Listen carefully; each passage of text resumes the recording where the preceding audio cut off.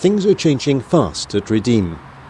In the past few months, it's moved from its long-established base in Falkirk to here at the Pyramids Business Park in West Lothian. Early last summer, there was a major shake-up in the management team, which led to a new chief executive being brought in from outside. Claes Svensson was a senior executive with Sony Ericsson with a track record of success in the mobile industry. In this, his first video interview for us, it's clear that he's brought that ambition to Redeem, setting ambitious targets for its growth. The strategy of ours is to grow in Europe. Our ambition is to grow Redeem Limited or Redeem Holding tenfold over the coming 3-year period. So it's a massive growth we expect to see. So therefore we need to liaise with other companies in Europe, either as a partner or potential acquisitions coming up. So presumably you're looking for mobile operators around the world for whom you will be their official recyclers?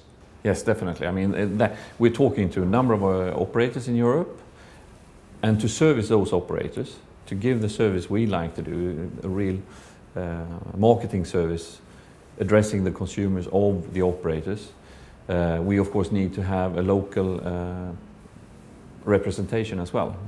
From my perspective, coming into the company, what I saw was a re-commerce as an area of industry is growing dramatically on a global basis within all industries. I think re-commerce of mobile devices is at a stage where the handsets were maybe 10, 15 years ago. So there is going to be a dramatic uptake of re-commerce of mobile handsets.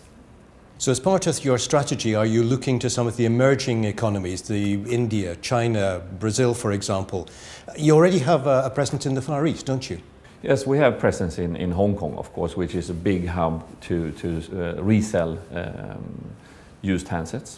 But we also do see opportunities in Europe with insurance companies, with the operators doing a kind of a 360 recycle, so they actually take in the products from the consumers, we take care of them, and then we sell them back to the operators who sell them in their return then to consumers who would like to have a used handset.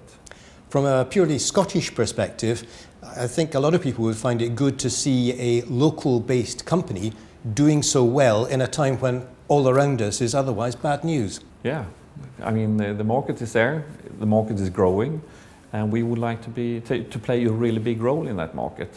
I think we have the opportunity, we have the expertise. We are leading the most innovative M&O program when it comes to take-back, etc., which we can roll out in Europe together with other operators and partners. So I think we have a huge opportunity to grow with a base in Edinburgh.